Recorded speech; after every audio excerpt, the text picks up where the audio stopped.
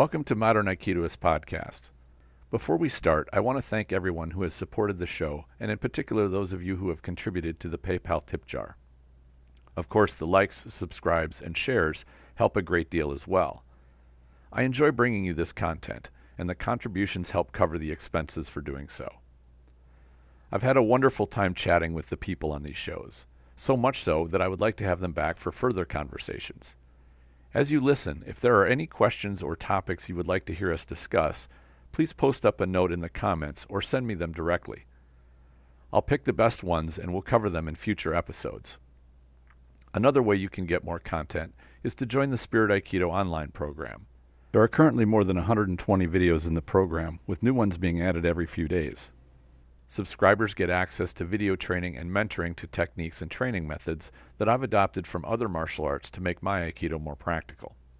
In the most recent series of videos, I cover a number of kick defenses, and I also cover a weaponized version of jiyu-waza. There's a link to the program in the description. I invite you to check it out. Now, on with the discussion. Welcome to Modern Aikidoist Podcast. I am really honored to have today Larry Reynosa Shihan joining me for a conversation. We just met online, had a bit of a conversation to lead up to this interview or this discussion, and just had a great time. So I'm really thrilled to have him here. Before I get started, I had a gift show up at the dojo today when I was there for class, and a box came with my name on it.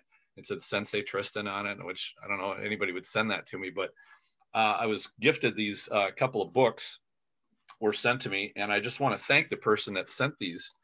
They're both by the same author. One's Research of Martial Arts. The other one is The Martial Arts Teacher, both by Jonathan Bluestein. I don't know if he's the author is the one that sent them to me, or somebody just graciously gifted me these, but I just want to express my appreciation and gratitude. Thank you very much. I always view gifts as something very much from the heart. And in the old Viking tradition, when you gave somebody a weapon, it meant that they trusted you. When they would give you a piece of armor, it means they want you protected.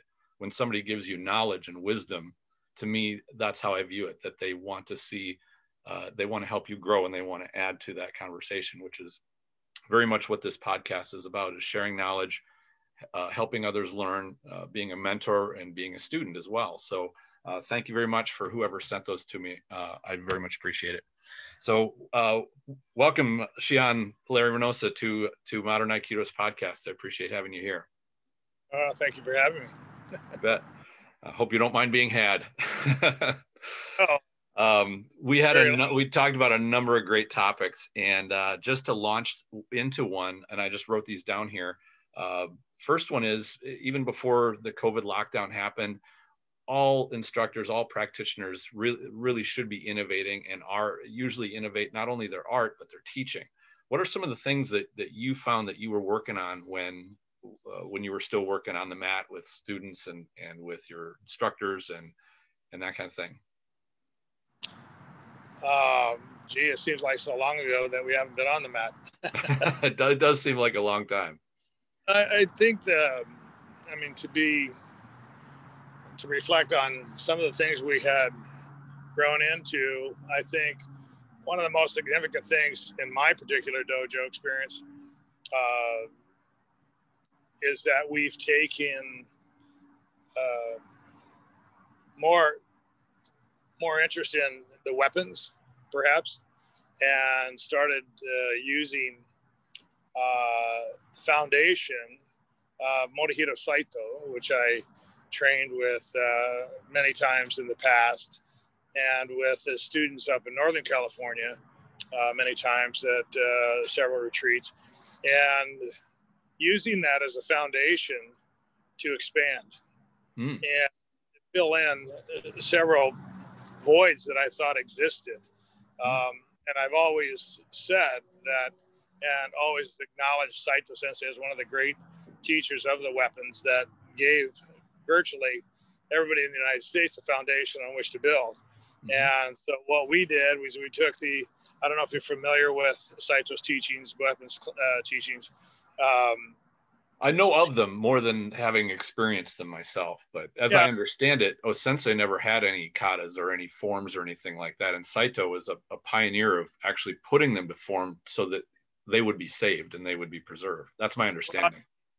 One of the first people to write a book, actually. Mm-hmm. And those books got recognized. And so they became very popular, and people, once you write a book, and I wrote a book myself that is not necessarily true to form, but once you put it in a book, it starts becoming the truth. People start read it. Oh, because he put it in the book. Interesting to me. But I did. I loved his teachings, and I worked with a lot of the Saito people around, up in Northern California and Southern California. Southern California, at the time I started in the early 70s, wasn't as popular as it was in Northern California because of the influence of Saito. But for me, what I did, having, Saito has a particular style, of course, everybody does. And I liked it. It gave a foundation, but I felt that there were still some things missing. For instance, he taught a set of 20 suburi with the jo, for instance. And then the next thing people tended to learn would be what they call the 31 kumijo, which a whole lot of people know. And then that was a partner practice based on a 31 movement kata, which I started believing that was created wrong because it all began by doing the defensive side of the kata. And I said, but what happened to the kata on the offensive side? Well, we just call that the partner practice. And okay, so we accepted that. And as I grew up in Aikido, I did what everybody else was doing. And that was pretty interesting. But given my influence from my former instructor, who really turned my life around in Aikido, he was the one that in 1983, I was ready to quit Aikido. After 12 years of Aikido, I was done. I was really done with the politics. We had a meeting that just simply blew up in Southern California, blew the state apart in California. Organizations were fractured even more, and it was just all a political mess. And I decided I was going to quit Aikido, and because I had it up to here, I just done it. But then this man came into my life, and he changed my life. And so given that influence and my experience with the Saito curriculum, I started thinking outside the box. And, these are things that happen when you stay in the game long enough, like we were talking about. You start to have your own opinions, which I really encourage. I would tell my senior instructors in my dojo, I said, what you got to learn is how to say the same thing in your own words. And that's a big part of bringing up instructors in your dojo. Like I said, if you stay in long enough, you're going to, and you gain rank and recognition, that you're going to have seniors coming up. And that's a very important part, because you've got to find your own words. So given that curriculum of Saito, influence of my former instructor, I started thinking outside the box. So what I did is I saw a void between the 20 suburi, and if you learn the 31 kata, which was taught really popularly across the United States, there were only 8 of those suburi in that kata. So my question was, why are you teaching us 20 suburi when in fact the next thing we learn only has 8 of those in that kata? That doesn't make sense. So what occurred to me is that what we need is to, taking a beginner from the 20 basic suburi, we need to build a kata out of all 20 suburi. Makes sense? I mean, because that progression makes sense to me. Then, because the next step is that then you learn partner practice, combative technique. And start putting those together.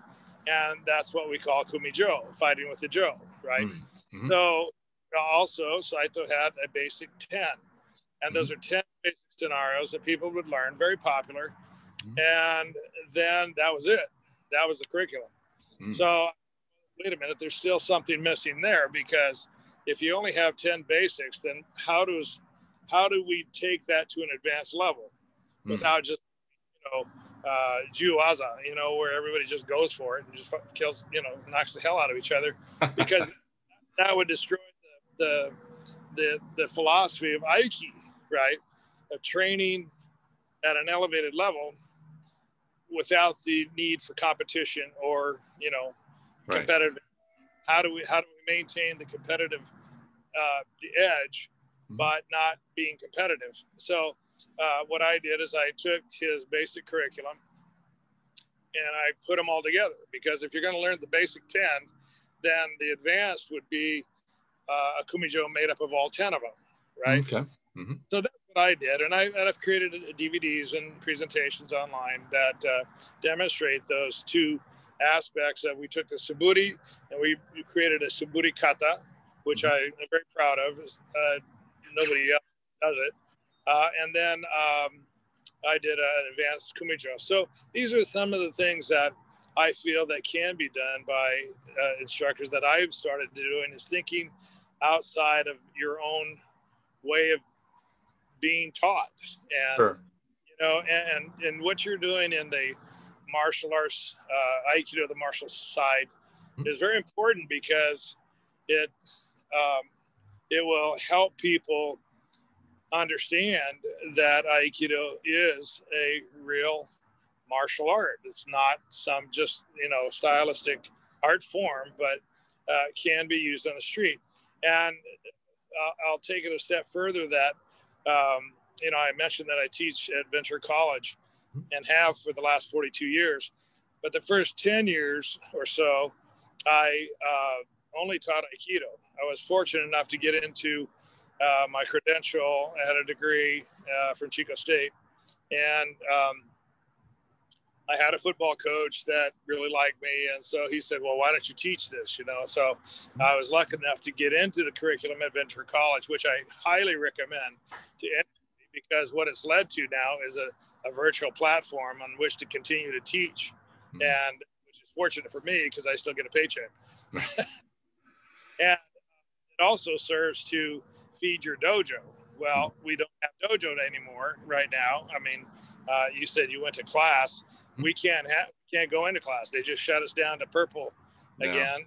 So now gyms, fitness centers, you're done. You can't even go outside.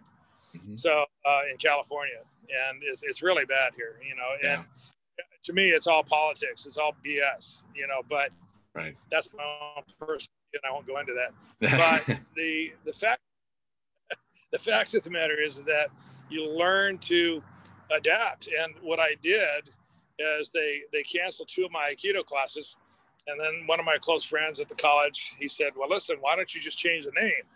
I said, well, what do you mean? What are you talking about? He says, why don't you, I don't know, change it to what is Aikido? And I said, well, it's a non-competitive form of martial self-defense. And he says, there you go. Call it self-defense, assault prevention. And so I said, well, that's what it is to me. Although if you go to Hombu Dojo and you talk to the directors there, they're going to tell you, don't call it self-defense. This is Aikido, love, harmony, not self-defense. We don't want you to teach. We want you to teach like, the founder, and we want you to teach like the Doshu, especially when you're given the title of Shihan. I don't know what rank you are, and I don't know if you've gone through that process, but it's a great honor for sure. Yeah. And I really, it doesn't change me. That's the. One of the ways I think that you can look at it, like any art, if let's say you were a guitar player and I learned to play guitar from you, it wouldn't mean that I play guitar just like you do. So when you transmit an art, it does evolve based on what that the student makes of it, and it will be its own unique thing. And I think that as any art gets more strict in terms of form or strict in terms of constraint, then the freedom to innovate starts to diminish. And if anything, being able to take the components of what that art is, if it's music, you're talking about chords, keys, scales, that type of thing, and how you assemble them into music will vary from artist to artist. And I think that Aikido shouldn't be viewed, or any martial art should not be viewed as this monolithic template that has to be identical from practitioner to practitioner. It should be each practitioner puts their own spirit or their own heart into it to get out of it what they can do. And that may be totally different than their instructor. I know my Aikido is very different than my instructor's was, or even many of my mentors. My art is different, but Well, it doesn't have to be identical, but they will have many common threads of all the mentors that I've ever worked with. I'll take a little bit of this and that to find things that are effective and make them work for my art. Yeah, one of the things you find in Aikido, I think you will probably agree that when you're talking about what you just talked about, they don't want to hear that at Homba Dojo. Right. They don't want to hear that at the traditional headquarters of World Aikido, because that's going away from the mainstream. And if you don't know anything about the Japanese tradition, as I see it, my personal view, that I've been criticized for on many levels, but is to say that the doshu's job, Moriteru Ushiba, who is a very dear friend of mine, and we've gotten along, we've got a good relationship. I know a lot of people say that, but it's true. But his job is to preserve the tradition of Aikido, the way it was taught and will be taught in the future, in the past, in the future. And that's his job. And I think people outside of that world, will make the mistake of thinking that that's their job as well. No, I'm a student of Aikido, and my job is to make it better. That's the way my job is not to practice it as it has been done in the past. I mean, that's what we do, because that's how we create our foundation of understanding. We understand Aikido for, I started Aikido in 1974, but, I was blessed with great teachers and a variety of teachers involved in the United States Aikido Federation, made enemies of a lot of people, simply because of the politics, but grew out of that and ultimately found an instructor that says, we don't need an organization. All we need to do is train. And that got changed my mind, because all of a sudden here I found somebody that didn't give a crap about the politics. He just wanted to train, and train did. And I learned that Aikido was a true form of martial arts and a true way of Bushido. And as I said in my text to you, I think I sent a message, Aikido wa Bushido de aru, which simply means Aikido is the way of the warrior. Aikido, now, O-sensei was quoted as saying, Aikido wa Budo de aru, which means Aikido is Budo, right? And of course, I've had people say, well, I've never seen that quote. Well, I read the same books you did, and so I read it, and I've never forgotten it, especially after the influence I received from my last teacher, who I broke away from in 2001.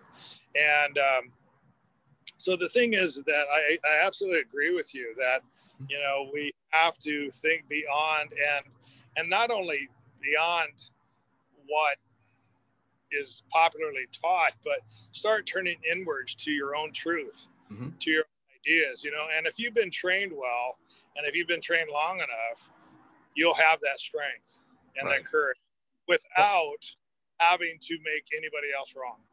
Right. And that's the one thing, like in the way that I look at it, any martial artist that wants to create a uniform product is kind of like McDonald's makes its hamburgers.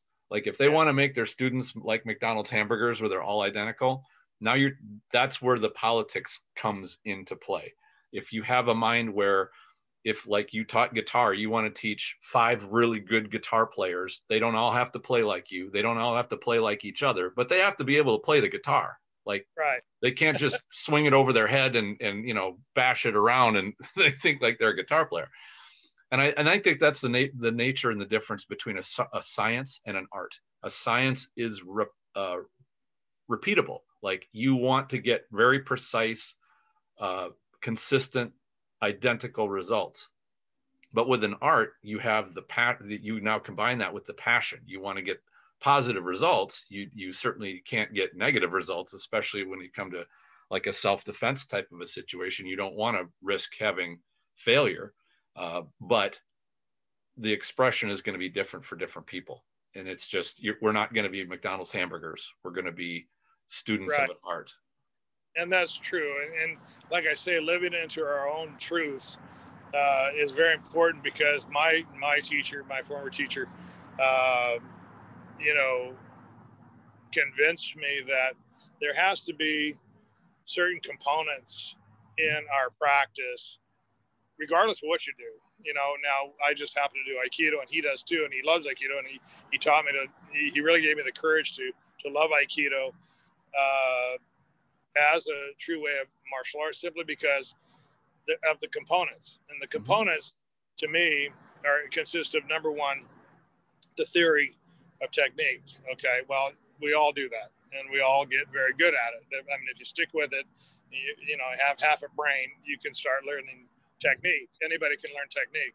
And that was where they I think the Homba Dojo and some of the more traditional Aikido dojos made their mistake, because it was all about technique. You know, they didn't go beyond that, and all their testing was not testing. It was, in my mind, in my humble opinion, it was recital. It was a recital, absolutely. Yeah. And what I was exposed to, and what I agree with, is that testing should be a test. There's got to be a component of the unknown, and so that's where we started embracing the concept of not a recital. In other words, say, for instance, take a 5th Q test. My strategy for 5th Q testing is a basic level. 1st Q testing is to learn how to roll, learn how to protect yourself and fall into the mat. Because if you can't protect yourself and fall into the mat, then you can't participate in any of the advanced training. You know, you can't be thrown. Nobody can throw you, because we'd be too afraid of you getting hurt. So that's a big deal to me. So, and that test is very difficult, because the ultimate test is having 3 people grab you, push you, throw you anyway until you're completely exhausted, until you think you're going to die. And then at some point in time, I'll say, okay, enough. But it's actually a measure of your stamina, your endurance, and your determination to continue beyond where you think you can continue. The 4th Q test goes up a level, but it's not, once you become what I call mat proofed, then the next level is to, okay, can you defend yourself against a grab, punch, or kick? Okay. And when I'm talking about a punch, grab, or kick, I mean a grab, punch, and a kick. You know, if I'm going to punch you, I'm going to punch you, and it's going to go to your face. It's going to punch in the face, punch in the gut, but it's an honest punch. And that's where you learn the concept of not only honesty, but the true value of the fundamentals. Because if you can't avoid getting punched, you're not training anything that's worth anything, right? I mean, it's just as basic as it gets, right? So my 3 basics became, in that level, avoid, control, choose. Those are my 3. That's my mantra. And 3 basics of Aikido is avoid, control, and choose. You've got to be able to avoid being punched, grabbed, kicked, stabbed, shot, hit with a brick, hit with a piece of pipe. All that's involved. And then you've got to be able to control not only yourself, but your opponent. And then you've got to, in the instant, choose. Those are 3 moments in time. So avoid being hit, get control, and then choose what you're going to do once you have control. People don't understand that, because it's all about technique. But if you've only got technique, Jack, and some dude comes and wants to kick your ass, I mean, you're done in a heartbeat. You know, one shot. Most fights are one punch affairs. And so this is where I see other people flying to the other side, because they can't understand how to keep the cohesiveness of Aikido together, because all of a sudden now they're in the, you know, classical Aikido doesn't work, and we need to fight, we need to go in the cage to test ourselves, and they don't understand, because that if you embrace those 3 concepts, then Aikido fits perfectly, because you have to learn to avoid. And so that's my 4th Q, how to avoid being punched, grabbed, or kicked. I don't give a damn about technique. I don't care whether they can do a kaiten nage or shihon nage. I don't care, because if they can't avoid being punched, grabbed, kicked, hit with a brick, hit with a club, hit with a shinai, tackled. Yep. Yeah, absolutely.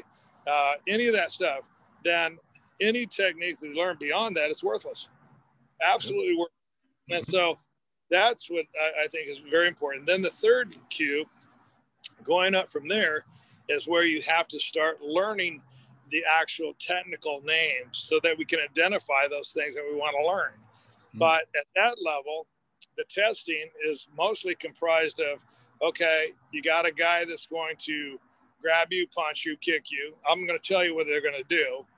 And then you have to do 3 techniques, anything that you want, any 3 that you think are going to work, or in that moment that they do it, are there, exist, right, are present. And you've got to choose those on your own. I'm not going to tell you what to do. So that third level, which is what we call a third cue, which is in most schools, a very low level test. Mine's not.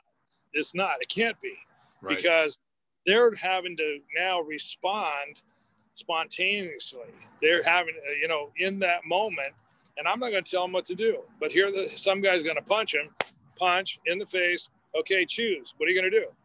And and I don't care what you do, but do something. And then that you have to pull from that library of techniques you've learned over the years and, over that you've trained. Then associated with that, at the end of that test, when you're completely exhausted from doing technique, because I'd say from every grab, punch, kick that we have, you're going to have to do 3 techniques. Then the level up from there, at the end of that test, then we do what we call Tai Sabaki. And everybody has their own version of Tai Sabaki. Well, here's my version. 3 people coming at you full speed, and you keep them off you. They're going to push you or grab you, okay, or punch you. But they're going to just go. They're not going to, if they connect, they're going to let go. But the whole point is just to keep them off of you. It's kind of like a dog fight. Keep them off you. And it's all about avoidance. Don't get pushed down. Don't get knocked down. And if you get knocked down, you better get your butt up. And get up, because they're not going to stop. And a lot of people like to stop. They say, okay, that's enough. No. You don't get to say I stop. You don't get to say I quit. Because in a real fight on the street, you don't get to say that either. You know what I'm saying? That's where I'm coming from with this. And this is when we really start differing from the classical style. Because as soon as I've been to so many tests in other schools, and as soon as it starts getting, either the guy that gets tired or not. I was at a dojo in Chicago, someone and have interviewed. I won't name names, but he asked me to test 3 people. His girlfriend, who was a young little 20-year-old, one of his best friends, who was an older guy, probably in his 50s, and he wanted to have me do a conversion test and rank him higher than he was. I think he had a Nidan. And then one of his former students that I had actually given a Nidan to. And so we did the test. And one of the things I like to see in my tests is that, can you understand my way of teaching? If you're going to represent me, if I'm going to give you rank, you need to represent me, right? I mean, this is every teacher's goal, is to teach them the things that you think you know, right? That you know best. And so I did that. And well, the little girl, young lady, terrific, but I mean, she was so from jiyu-waza, she was throwing people 3 times her size off the mat, and they were doing flying ukemi from jiyu-waza, from a city. How do you do that? How are you managed to do that? I can't do that. How are you managed to do that? Well, it was all classical Aikido. I said, that's not my style of Aikido. That's not what's going to work in the real world. If you get somebody's in a seated position and comes and grabs you and chokes you out, they're not going to fly off the mat for you in some preconceived, fluffy move. Follow? Anyway, so I failed her. And then the next guy, the older gentleman, a good friend, he started out okay, but halfway through the test, he just collapses. He's done. Okay. thought he was going to have a heart attack, you know, and I think, oh shit, what are you going to do here? And so I said, okay. He says, I can't do it anymore. I said, okay, that's fine. You're done. I failed him. Well, you didn't, you're right. You didn't complete the test. Yeah. Complete the test. You didn't do anything. So the third one, you know, really great young guy. And I told him, I said, you haven't learned one thing beyond where I trained you with your knee on. And I know you moved away for 2 years, but I told you, you have to still train. Mm-hmm. And now you're 2 years later, you come back here and you're still doing skills that you're still missing certain skills that you were missing then. I wanted to see you improve. Mm-hmm. Anyway, I failed them. I said, you know what? I'm sorry. I cannot pass any of the three. Mm-hmm. Well, that person who hosted me couldn't get me to the airport quick enough. And accused me of every living thing in the world. I was bad. I was something, you know, and I said, no, I'm honest, and I'm not going to give rank to anybody that cannot live into that standard, because if they think that they're representing me and they can't do that, that's me being dishonest. But that's where so many teachers have, you know, gone, because they simply don't want to lose students. Mm-hmm. And I don't want to lose students either, but by God, I will quit right now if I can't teach honestly and have that kind of honesty in those tests, because damn it, Aikido is a martial art that can live on the street. And so my methodology is so anyway, that was an example of, you know, how severe the testing can be, and that I'm going to be honest with them if they can't live into that level, that standard. You know, that story kind of points out yet another, it's just a great testament to the fact of what does testing for rank introduce in terms of politics. Like you could say that with that, nothing good. I mean, yes, having you as a practitioner, having your skills put to the test is a solid concept, but allowing things, I guess, the aftermath like that, where you have but there's tension within the relationship or what have you come into it. Like, I don't even know if that is positive, you know? The only reason the tension comes into it, though, is that the fear of having to be held to accountable, right. You know, that accountability was reflected in those three students testing. I always say, you know, whenever you travel, don't tell them where you came from, you know, because if you do something wrong, basically a good teacher there won't blame the student. He'll blame me. My former teacher, I mean, I loved him to death, but the thing is, when I brought somebody to him for testing and they went through this, you know, they could do anything wrong and they're not going to get blamed. Right. I'm going to get blamed. Exactly.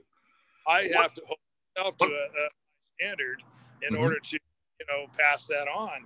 And for me, when you look at my record in the Dan ranks I don't have thousands and thousands, but by God, I would stand by them in a battle any day of the week. Right. Any day.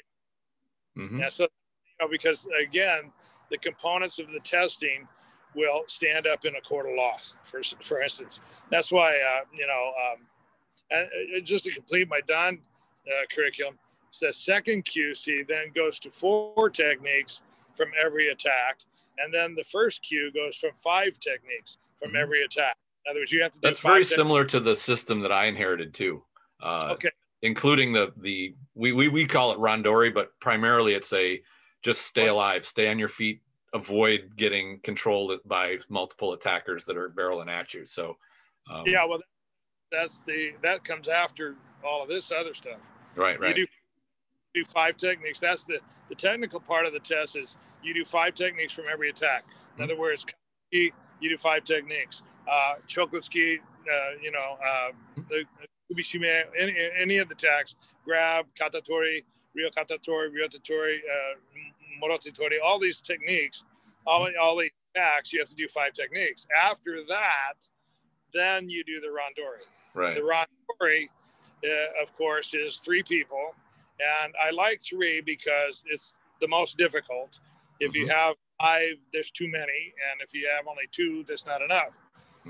So the 3-man randori got built into my head. That is really a valuable tool. And, is you say, ready, set, go. And their job is take you down, and your job is to not go down. And that's no rules. And it's very interesting to see what happens. And, everybody goes down. Yep. That's not the point. The point is to see you go beyond where you think you can go, and be led into that area where of the unknown, where you don't know what you're going to do. You don't know how it's going to come out. And at the point that you think you're going to die, that you're able to push through, and actually survive. And of course, that's where the growth takes place. And that's the way we test. And that's the way we train. We train for the street. I say, the thing is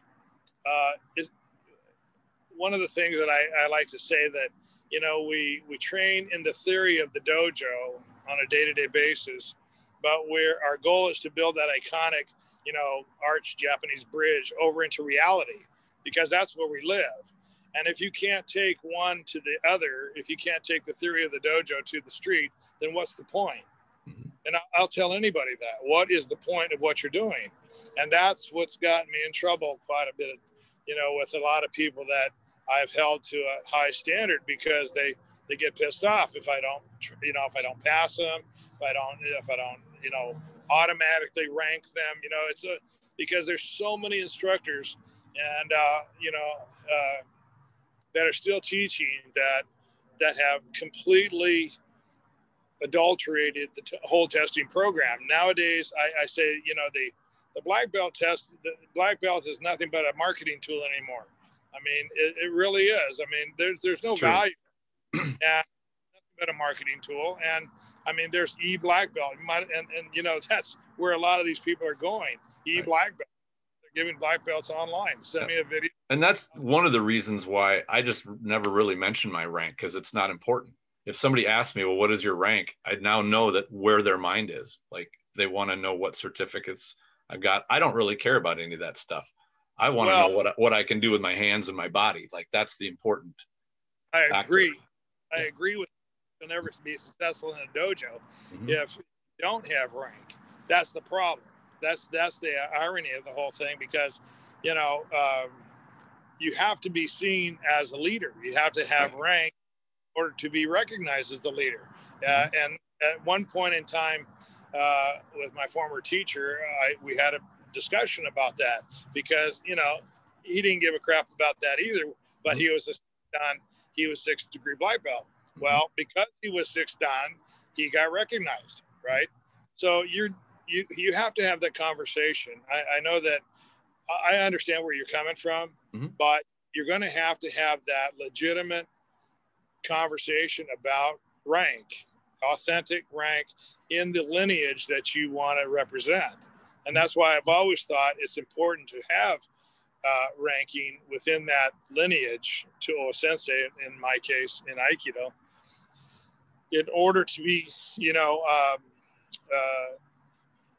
go by the rules of the organization and have autonomy to build your own organization, if that's what you want to do, which is what I wanted to do, because I wanted to be able to rank people, and give rank and to hold people accountable. That was the key. If you don't have the power of ranking, if you don't have the authority or the authentic rank in any, whatever organization you're in, and a lot of people just don't give a crap about organization. Well, you got to have that conversation too, because how are you going to exist? How are you going to lead, people forward? And what happens after you leave? I'm facing retirement now. I'm really, considering, just, where I want to see Aikido go is to have people understand my concepts, because I think that my concepts can live into the real world. And this is where you're going. That's why I'm even talking to you, because what I hear is in your voice, in your speaking, is a genuine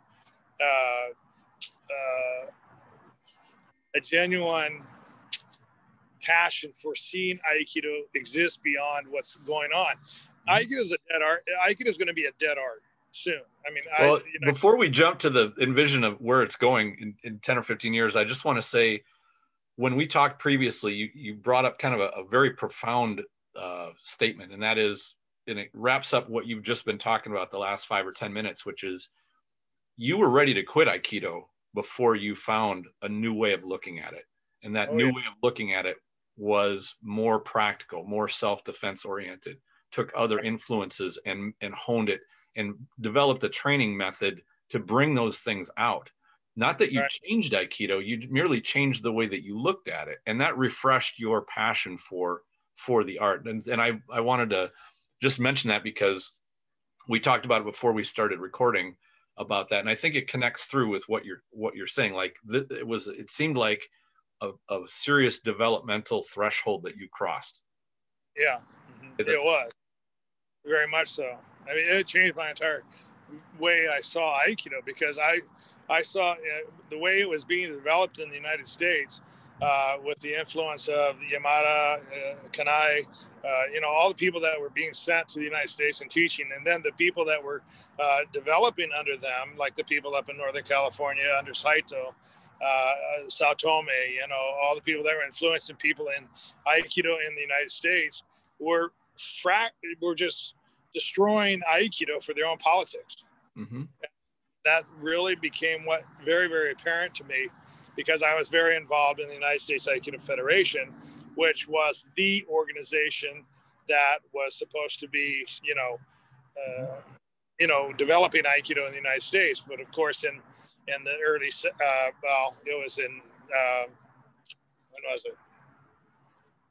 1980 or something like that, where the Northern California Aikido people seceded from the United States Aikido Federation, and because Yamada was running a monopoly on the East Coast and having all the black belt seminars, and all the membership money was going to Yamada, and of course people didn't like that, and so they seceded. And once they did, because according to the International Aikido Federation bylaws, there was only supposed to be one national organization representing each country. Each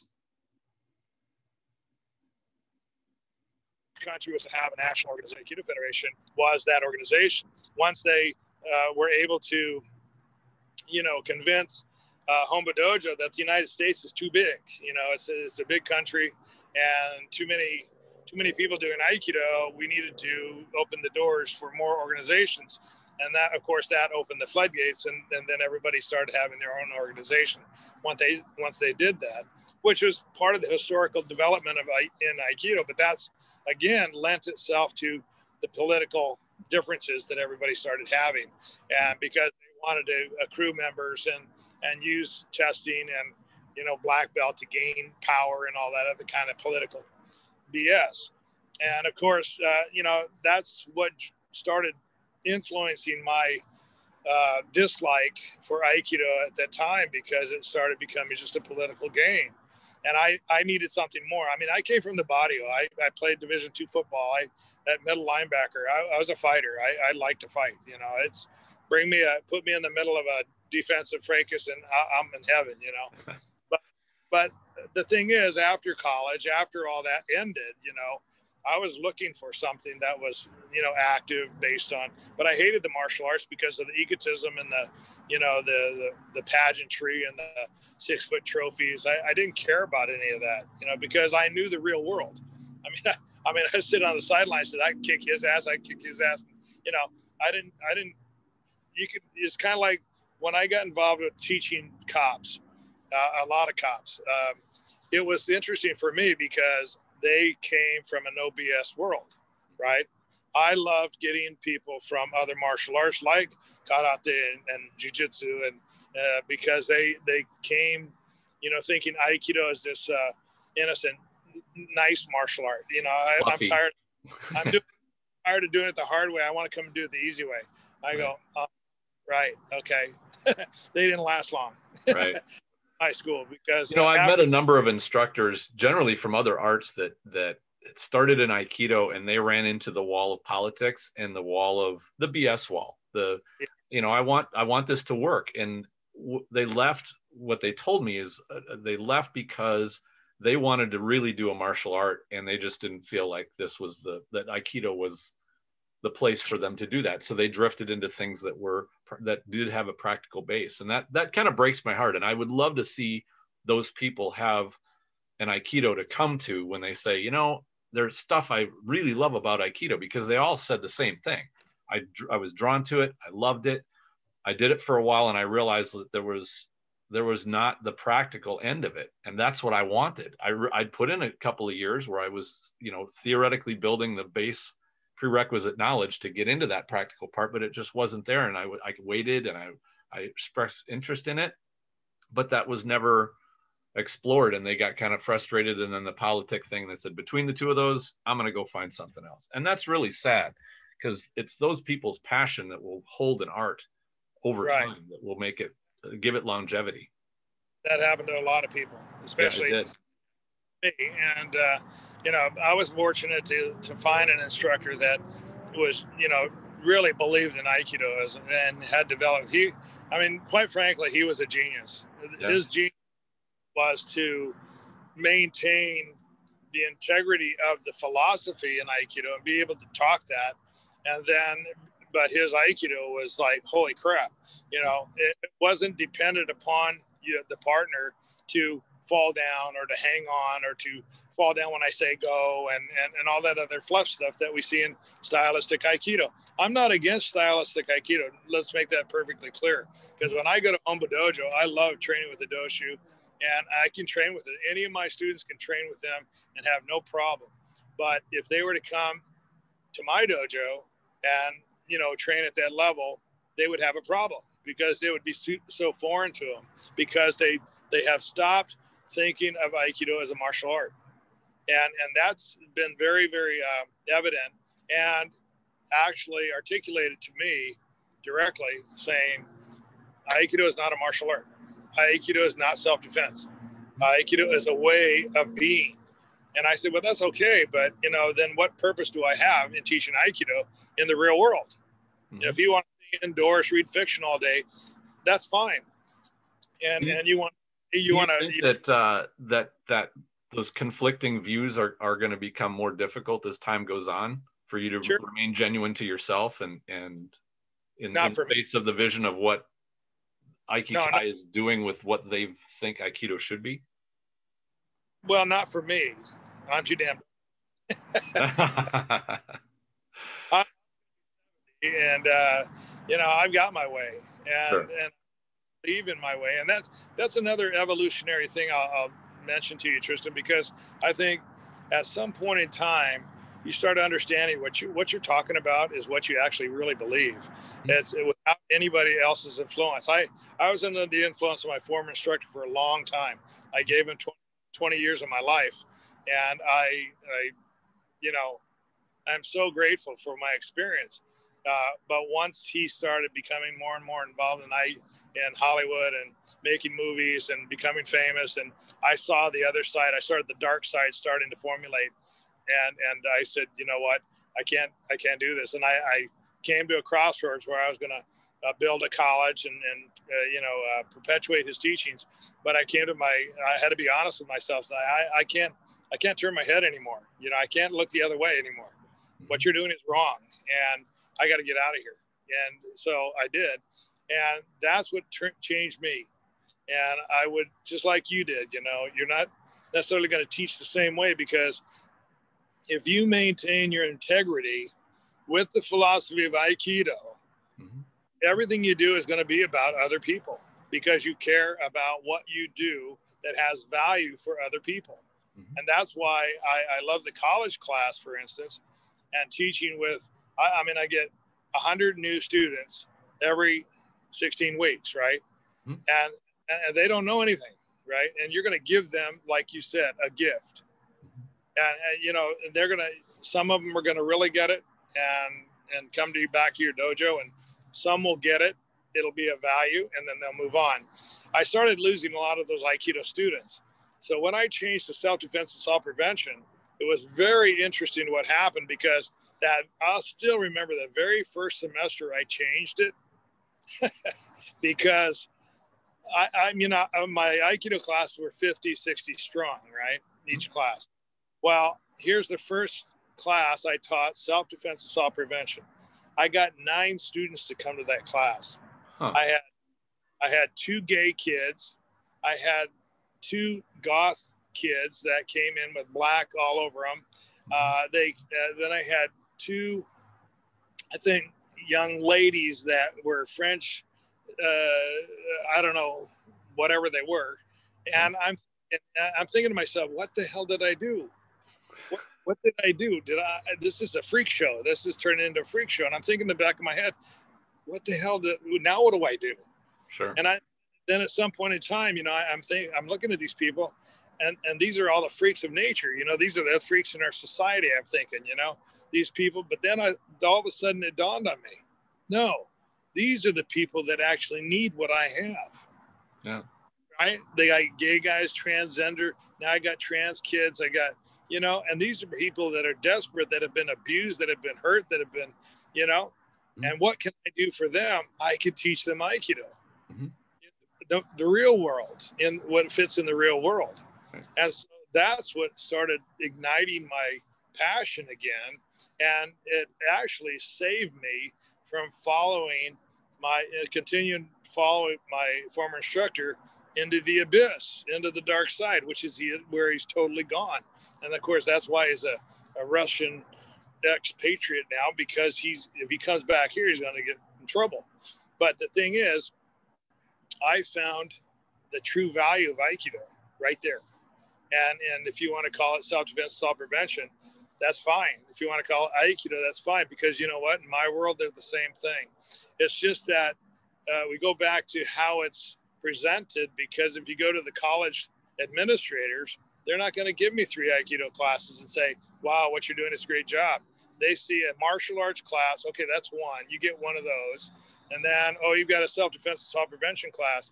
Yeah, we need that too. So we can have that too. It's the same thing. It's Sure. just in a different context. And that's what we have to do, is develop and evolve the value of what we do in Aikido, so that people will find a way to listen to it and benefit from the value of it that you and I both know is there. I love how you succinctly put that, evolve the value of Aikido. And I think that it's far more than Kotegaeshi or just some techniques, things like that. It's how profoundly it can change your life or the lives of the people around you. And that's where you go back to the purpose of it, Tristan. I mean, the purpose of it is not to be able to do 50,000 techniques. I do a math problem with my students in the self-defense class. If I taught you 5 techniques today, and I did that every day for the next 7 days for a whole week, how many techniques would you know? 35. Okay, that's good math. Okay, if I did that for every week of the year, let's just take 2 weeks off for vacation. So 50 times, 35 is 1,700 techniques. That's great. 1,700 techniques. Now I do that for the next 50 years. Okay, that's about 250,000 techniques. Now, wow, that's really great. But how many ways are there to kill you? How many ways are there to hurt you? Mm-hmm. Well, there's infinite ways. Well, then you don't know much if you still only know 250,000 techniques. So what's the point? The point is not to learn technique. It's not. What it is to learn to be creative in the moment, right? Because you have no fear. You're not stopped by your fear. Gavin de Becker put it in his book, The Gift of Fear. Great book. Fantastic book. I mean, it's either fear is going to help you or it's going to stop you. Mm-hmm. So all our training has to be about fear, mm-hmm. Learning how to control our fear or use fear, and if our training, regardless of what kind of art form you are, jiu-jitsu, Shotokan, I don't care, but it has to have that quality. And I love Aikido. The way I see it is because, and what I've evolved into training is because it does just that. Mm-hmm. If our students, I don't care where you put them, they'll be able to adapt. And that creativity, that goes back to my, my mission statement. I know all of us have one, but my mission is to really provide the teachings of Aikido that empower every student with the courage to be different, the courage to be unique, and the creative thinking to make good choices. Because what else is there in life? You better make good choices or you're screwed, in that moment of life or death. You choose left, he chooses right, head on collision, you're dead. So if our teaching doesn't do that, then you're really, paddling upstream, and you're doing, there's nothing that you're doing that's worth much. Exactly. And if your training isn't challenging you, you're coasting. You're on cruise control and kind of having fun and dressing up like a martial artist and kind of dancing around like one, but there's no heart to it.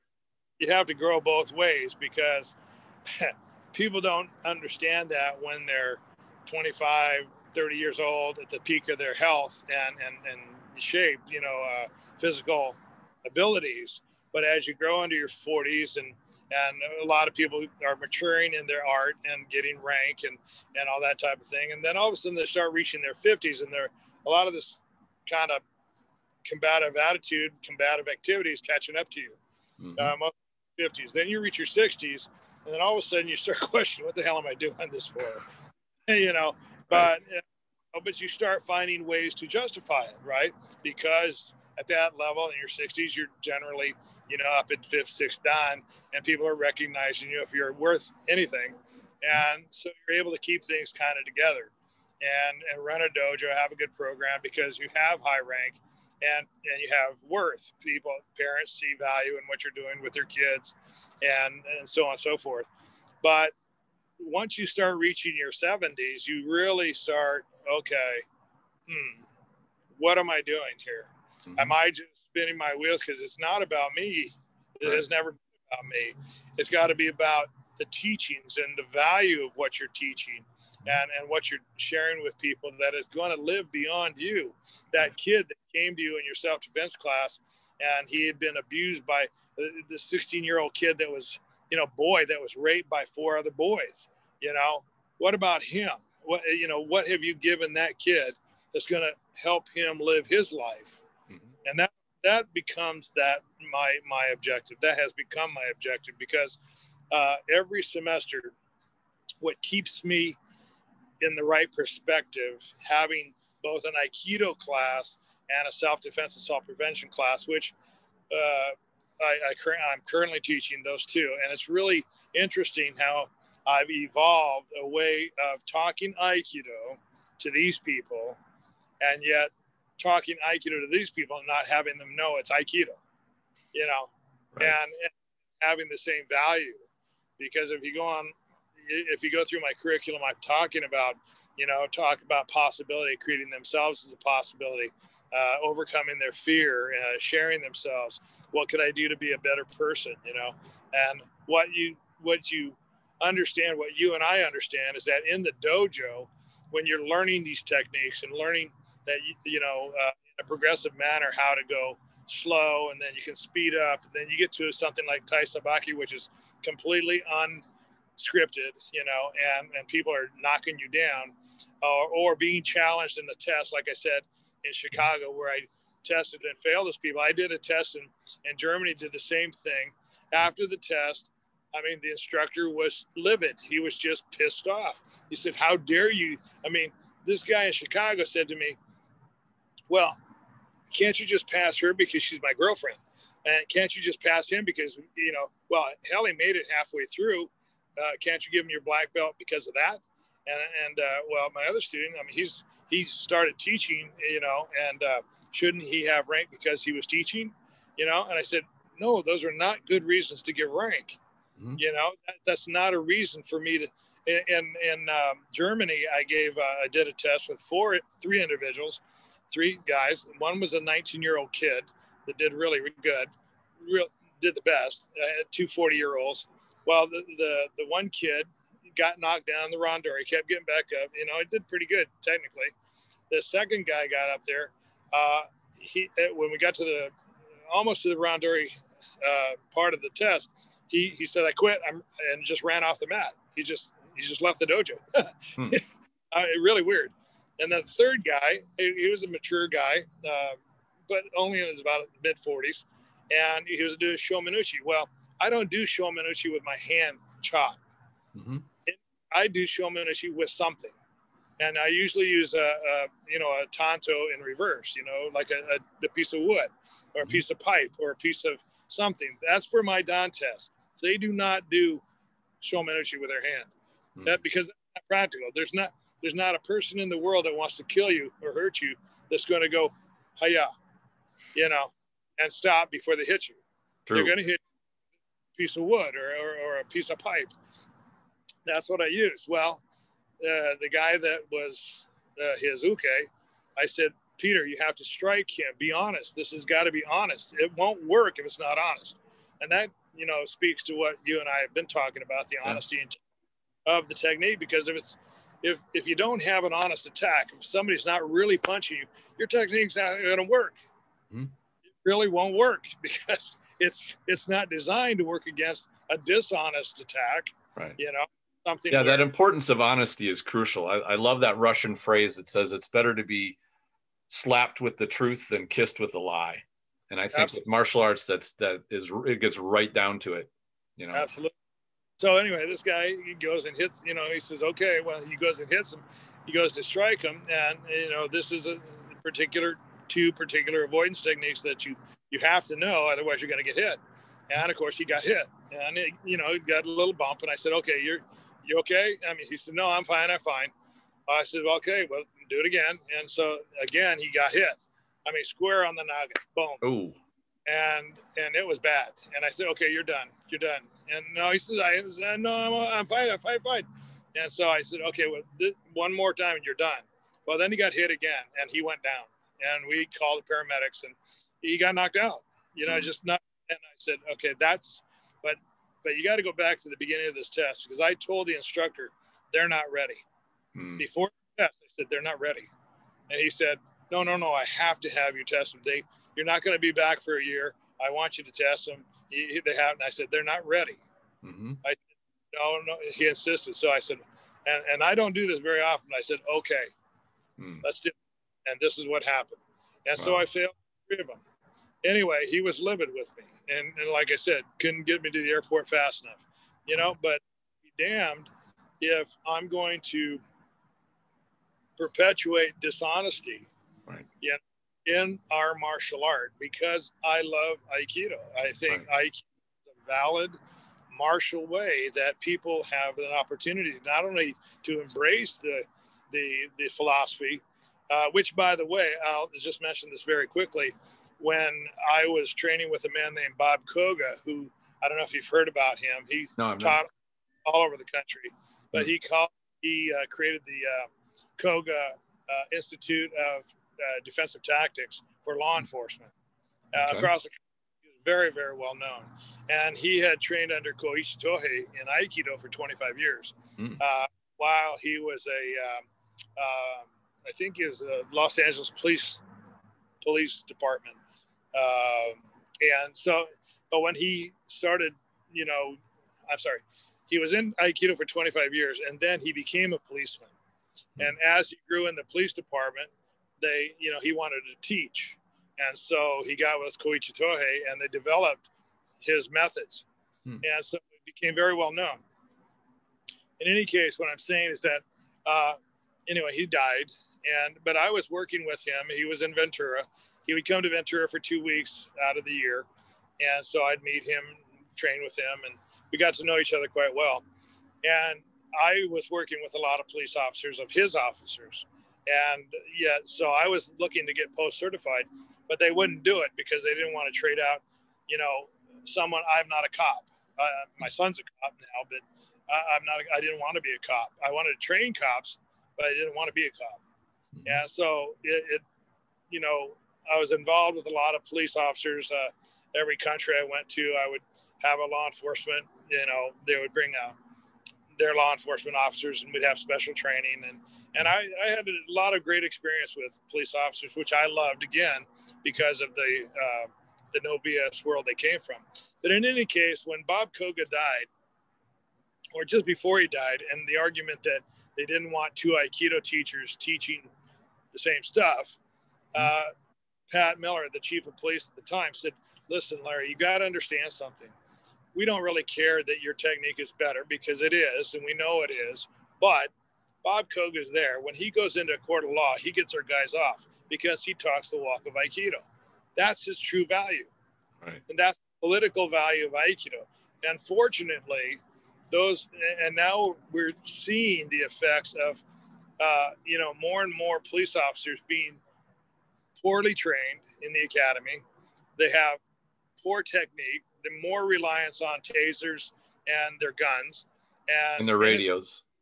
If they can get to the radios. Right. But, the thing is that this is why cops are finding themselves in such a quandary of ridicule, because, too many innocent people are getting shot by cops. Not that they, it wasn't a legitimate mistake, but the thing is, those cops are going to their guns too fast because they lack the hand-to-hand abilities. Yeah. Now, you take my son, who's trained with me for, his whole life. He's 40 years old, and he went into the PD, and he's already not only been promoted, but now he's already part of the defensive tactics training team. Big surprise, because he's good, and he's part of the SWAT team.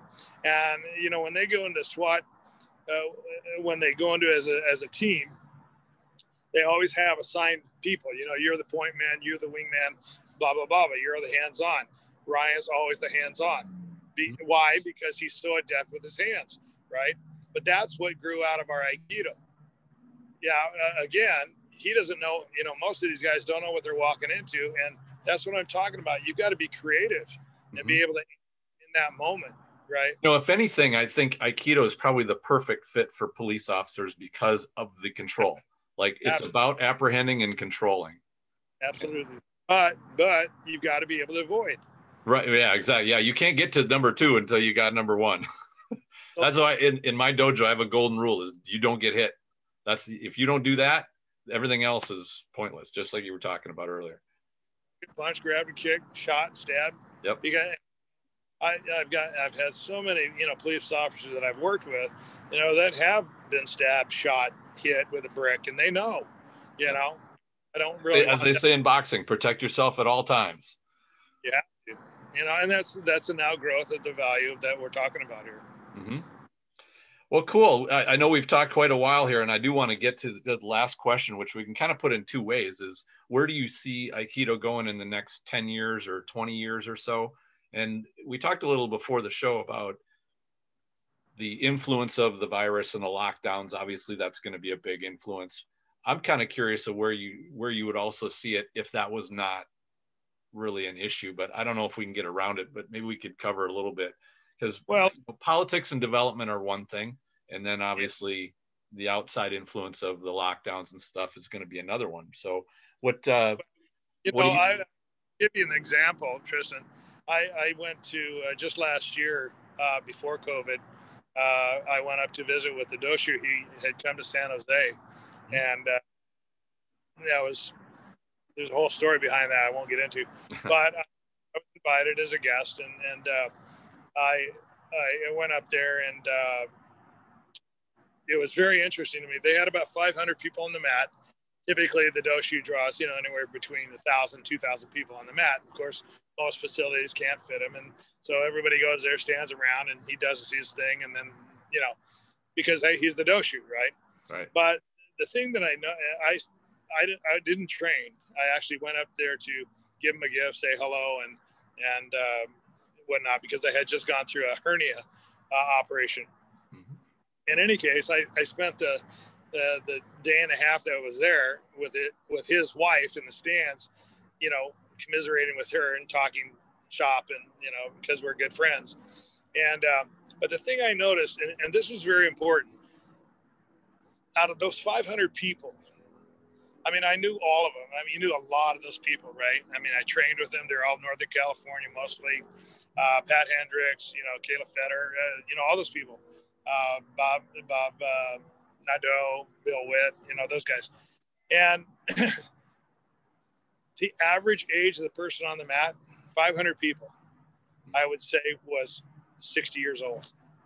Wow, that's a big number. I would say the average age was between 55 and 60 years old. Mm. I saw a handful of younger people. I mean, I'm talking about people under 30. Right. I saw kids, running around, teenagers, but that was it. What was so profound for me is exactly this question, because take COVID out of the equation. Aikido is going to be dead. It's going to be dead in another 15 years. And, the Josh Goldman, I'm sure you've interviewed him. Aikido. Oh, Josh Gold? Josh Gold. Yeah, actually, I'm going to be interviewing him tomorrow. So, he's coming on. He'll tell you. I mean, he did a survey, and we met with him while we were up there in San Jose, and he did a presentation on the decline of Aikido in the United States. And he's saying that it's, declining something like 15% a year, which I believe. And I think, there's many factors, of course, we can all, we'll never pin them all down for sure. No, not at all. But certainly the rise of MMA and the competitive cage fighting and all that kind of stuff, has certainly caused the decline of, like Aikido. More and more people are going to the more combative martial arts. And like I said before, a lot of Aikidoists are going and supplementing their stylistic Aikido with combative martial arts. They're gonna go train in jiu-jitsu and learn the combative art to support the Aikido that they don't believe in. And that's the sad part to me, is that these people that are doing that don't believe in their Aikido. Not that I don't, enjoy other martial arts and seeing other martial arts. I do, but I believe in Aikido. If I could find something better, I'd go do it. Right? But based on my training, my teachers, there's nothing better than Aikido that fits into this society today. Any better than Aikido. Aikido is the solution, is a solution. I've thought about the very same thing. And a number of people have asked me, like, Tristan, if you're so into having this be practical, why do you stick with Aikido? And the answer is almost exactly what you just gave, because I love it. And if there was one, for one thing, if I was younger, I'm 52 years old now, but if I was younger, I'd probably go after Sambo. To me, that is probably the closest one to Aikido, but for young people. Like, Sambo is not something a 40-year-old person's going to start doing. Like, it's just not in the cards. But I respect it because it deals with all the attacks. It deals with, from a physical aspect, it's combined judo and wrestling, and I've got an utmost respect for both of those. And I use those influences with my own Aikido because it's valid. They are physically solid, valid arts with no argument. You just can't argue with them. So yeah, and you don't want to do that either, because and what I was going to say, you not only love it, but you love it because you believe in it. A lot of these they do it, and they're 5th degree black belt, 6th degree black belt, 7th degree, but they don't love. I don't think they even believe in what they do. And that's the one thing that really does break my heart when I hear somebody say, I've been in Aikido, because I did a lot of asking around, and the question that I asked was, how long did you train Aikido before you felt some measure of confidence if somebody got up in your face? Yeah. Just out of curiosity. And I ranged anywhere on the low end from 8 to 10 years up to, I've been doing this for 15, 20 years and I still am not that confident. And I'm like, you really don't believe in this art then? Yeah. And that saddens me because of how far I think it has slid. Well, you see these people that come to you, they're in their 30s, they say, well, yeah, I've got a 3rd degree black belt in this, and I got a 3rd degree black belt in that, I got a 2nd degree black belt in this, but I'm, whatever. I'm a grandmaster in this, that, the other. And I said, well, I'm really sorry that you're that confused. Oh, that's a great response.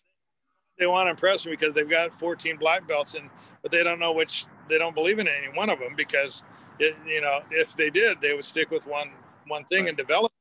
Like you say, if you fall in love with something, and then that's one thing, but then you've got to fall in believing it, believing. And like I said, when the irony of my relationship with my former instructor, who became very famous, very well known, is that he literally gave me the courage to leave him, because he gave me the courage to believe in Aikido as a, and the irony for him is that he lost that. He completely lost that. Sure. You know, he lost that passion for what it actually represented. And that, when he did that, then he lost himself, and he was easily swayed to the dark side and used it for everything stupid. I mean, it just didn't work, and he started failing and then he started grasping. And in our art, you don't grasp. If you grasp onto anything, if you're not in that state of Mushin in that moment of attack, you'll get killed. You'll get whacked. You know, I've heard a number of people voice the sentiment that by cross-training in other arts, you're diluting or you are corrupting Aikido. And I think the opposite is true. I think you're strengthening it. You're putting the heat to the metal to create the tempering and creating the strength that the art needs to have. Right, because sometimes I use the term aikido. You say, well, what do you do? I say, well, I do Aikido. That's what I do. Right? That's what it's called. But sometimes I think that we should call it aikido. Right. That's it's pretty good. Because the thing is, I love the thing, you bring me something that you want to practice. Okay, you bring me a knife, you bring me a gun, you bring me a punch, you bring me a tackle or a slide tackle or a heel pick or something like that. Let's talk about that. Okay, right. Well, let's study that. Show me a way that you want to do it, and let's study that. So whether you're a cop, whether you're a special forces guy, whether you're right out of the Marines and you've been kicking ass for long. I mean, I've had chief warrant officers, come in. I have SEAL team guys coming in, and these are no BS dudes, right? And, says, well, let's study this. I'm not going to compete with you. And if you want to, and you got to know that you're going to have those challenges. I mean, people are going to want to come in and take you out. I had one guy in Chico want to kill me. He wanted to pay me $10,000 to fight him. And I said, I wouldn't fight you. I'm not going to fight you. At the very moment that I thought that he was going to throw that punch. And it was interesting because I said, well, I got to go teach a seminar. This is right. I was 5 minutes before my seminar was to start. And he said, no, you're going to fight me right now. And I'm going to kill you right now. And I said, no, I got to go teach. I said, if you want to do that on my mat, why don't you do it inside? I got 90 people in there. You can come inside, and then you can rush onto the mat and you can kill me in there. Kill me in front of all my students. Then that would be a really good way for you to embarrass me. But, you've got a real big chip on your shoulder, and you've got to kind of work that out for yourself. But I got to go. So I went. So anyway, he did come into the seminar. So, okay. And this was a guy that was in, and the reason he was mad at me, because for 4 years previous, I had called him. He said one of his students told him that I called him a name, right? And that he stewed, and he had trained 4 years for this day to kill me on the mat. So I said, well, come on in. So he did. He paid to come into the seminar, and he sat down. And so, I started my seminar, and I had 90 people on the mat. And so I started talking about the virtues of Aikido, a way of solving our differences, peace, reconciliation, all this kind of. He leaned over to my host and said, doesn't this guy ever shut up? I don't need this crap. And he left, and everybody knew what was up because, he had challenged me and all this kind of stuff. And I turned to everybody and I said, well, now who won the fight, right? And that's what it's all about, being able to adapt and deal with that kind of adversity. And like you said, when you see something good, have an open mind to it. There's wonderful martial arts out there. I've got a senior student in Silat right now that trains with me. He just loves what I do. Yeah, Silat's got some great stuff in it. And he still trains in Silat, down in Los Angeles. But he still makes it up here to Ventura just to train with me for an hour and a half, when we can get together. But, it's the ignorant Aikidoka that thinks that they have all the answers. We don't. Right. I should promote an open-mindedness. That Mushin concept is about being open. And, you know, if you're not, you're headed for the, you know, so many even intermediate, but certainly experienced martial artists, they have a gift for you. And by closing your mind, you say, I don't want your gift. And what it will leave you with is being poor. Your martial art will be stricken with poverty. I like to refer to it as an inbred art. You'll just have something that's some little tiny specialized thing that does not have general practicality to it. Well, I think, and that's, I'm sad to say that's where it's headed. I mean, if it doesn't, this is why, you know, I've enjoyed talking with someone like you that will promote Aikido as a viable martial art, can promote it, has found a way to do it. And certainly the internet and the social media is part of the future, and it's an undeniable part of the future, because just by virtue of what's happened with the COVID, you have something like this that prevents us from teaching in our dojos. We have to go virtual, and because there's still value to what we do if it's worth anything at all. Absolutely. You know, one surprise that I had when I started the podcast, what is it, a year and a half ago now, and I'm in 130 episodes or something like that. And I only realized this as I got into it quite a ways. And that is, a lot of the stuff that I talk about on there, I will share with my students. But when we get on the mat, I don't have 45 minutes to go into full detail about things that I want to tell them. So I'm able to use that as an augmented tool for teaching. And I can say, go home and listen to this, because I don't want to take up your mat time when our gi's going on, you know, into this depth. But you can listen and you can learn a great deal. I mean, your mind is the thing that really learns, and we can learn from conversations like this, from people writing up, you know, their thoughts in blog posts and things like that. There's a ton of opportunity for us to learn, not just how we can do technique or the fine points of the physical part. And what I've found is that if your mind is closed to the possibility of the physical, because it's what's going on in your head, you will never get the physical part down. Never. Right. Only when your mind opens up first can you get to the physical aspect. And so with this new medium, now we can spend time when we have downtime building up in our mind what we want in our art, whether that's exploring our imagination, removing the mental limitations, because we all know martial arts training is probably 80% mental. Like, there is a physical aspect for sure, but most of it's getting out of your own head and using your mind to control your body well. Well, I mean, look at what we're doing right now. I mean, we're, you know, miles apart, being able to share ideas and you know, find support for that passion that has kept us going for so long. You know, turning 70 is not an easy thing for me to do, but I don't feel 70. I mean, you know, right. Everybody, you're what? And, you know, you know, it said, yeah, wait, yes, I've been around a long time, but it's, you don't, the last thing you want to ever say, I tell you, especially in Japan, I've been in a situation where I was sitting in O-sensei's kitchen with Hiroshi Soyama and a couple other high-ranking instructors like Inagaki and others, and we were having this big party.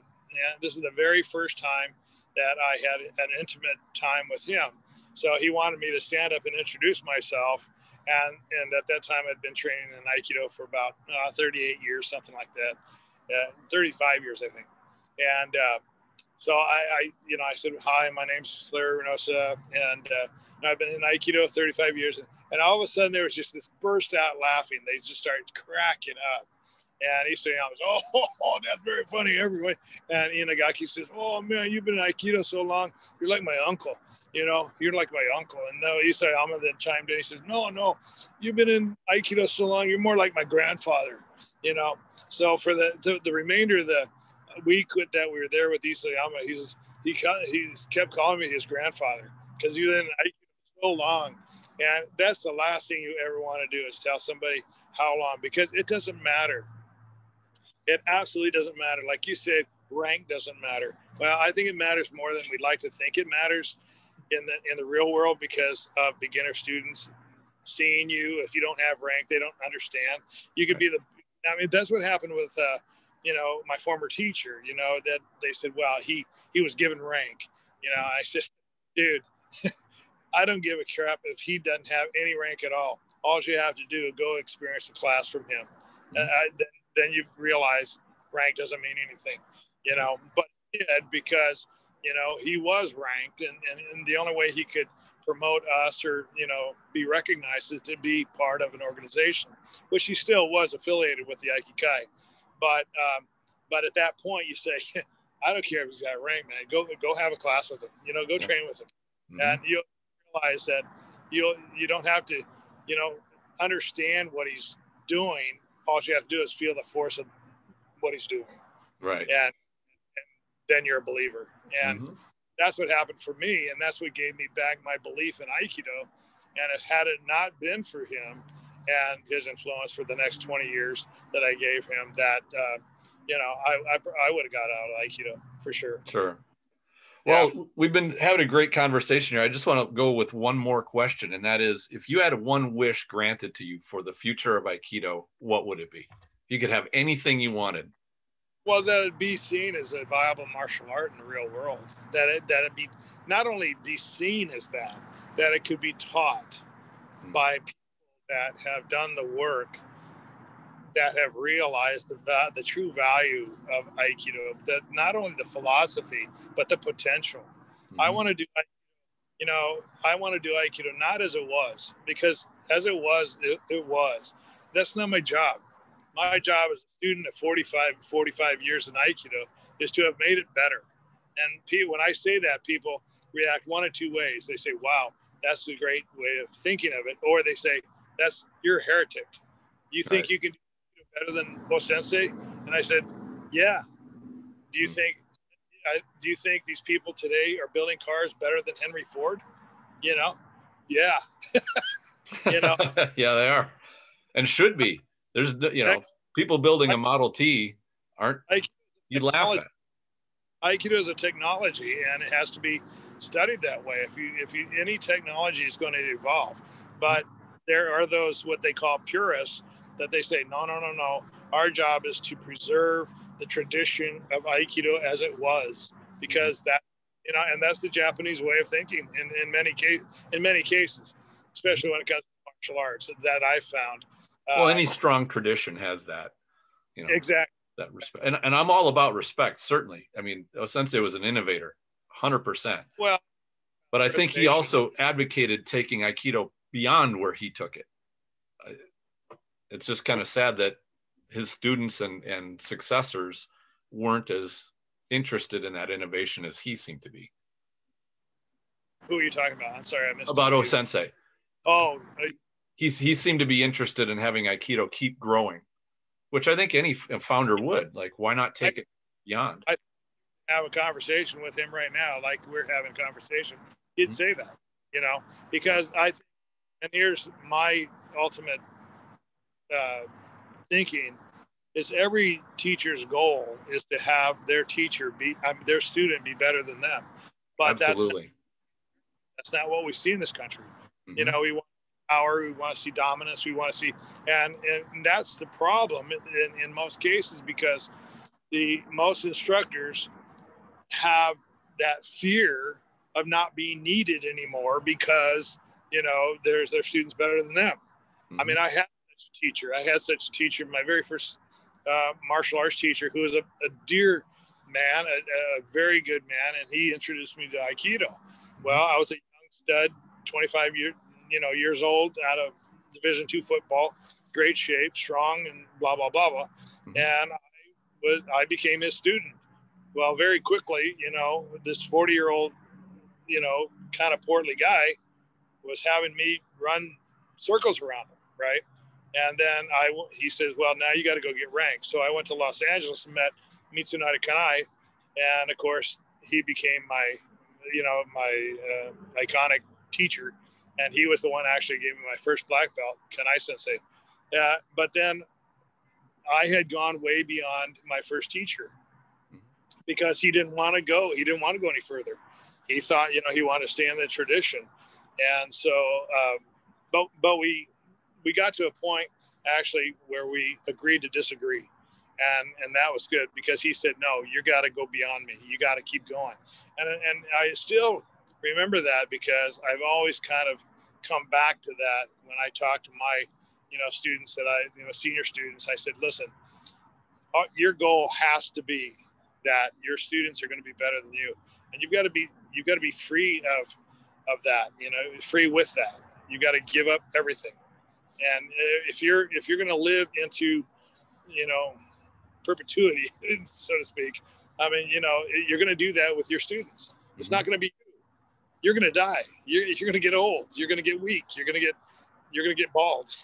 And sadly, it's common for martial art instructors to want to be the big dog in the dojo, and to feel threatened if one of their students becomes better. And that can be at odds with people. And I'm sad when I see that, because it really puts a cap on what they can give their students.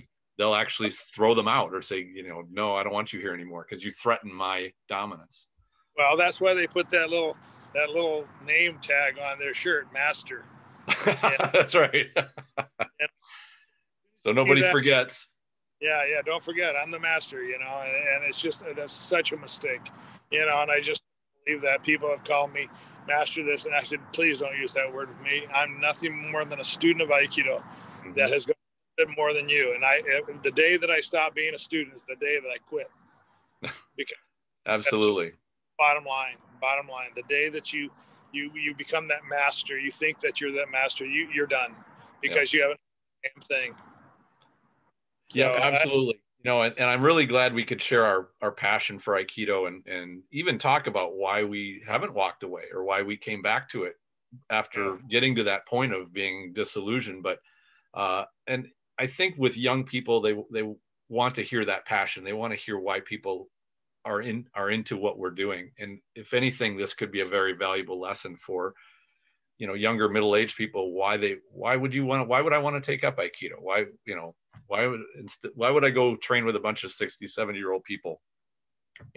And that's, I really hope that we can turn this into turn Aikido into having a place where we are focused on those things, and at least not so much dominate Aikido. I don't think that the folks that are into the spiritual side or into the philosophical aspects, which I do respect both of those. I like them. They have their place. I'm big on philosophy, love it.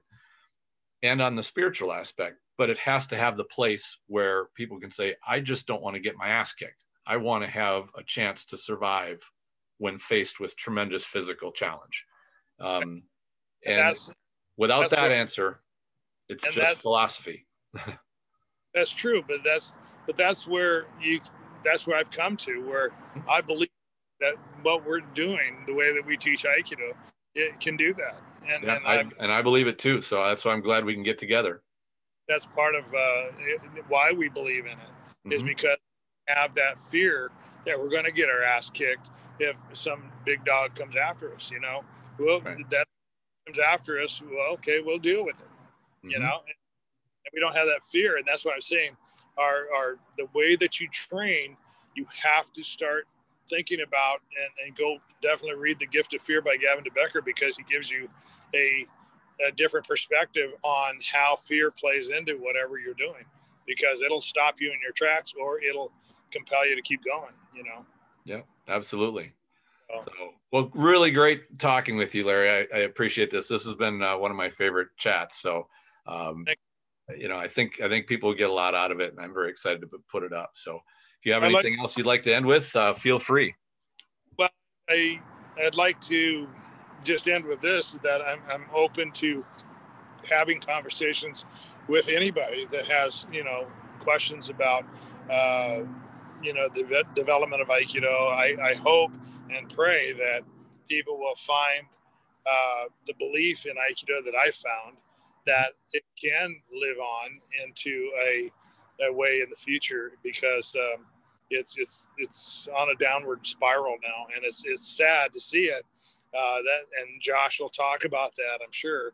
But he's a kid that you know, he was a teenager when I was training with him way back in the day.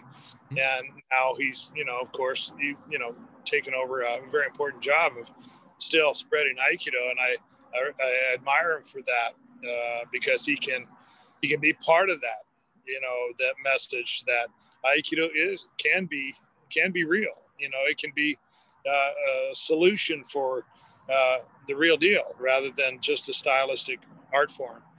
And you know, people like Josh are important. You know, the young guns that way back then. He's a good kid, and he'll do a good job. Excellent. Well, thank you again for joining me, and I look forward to I may be calling on you again because this has been such a great conversation. Anytime. I've enjoyed myself. Thank you for the opportunity. You bet. Take care, my friend. Thank you. You too.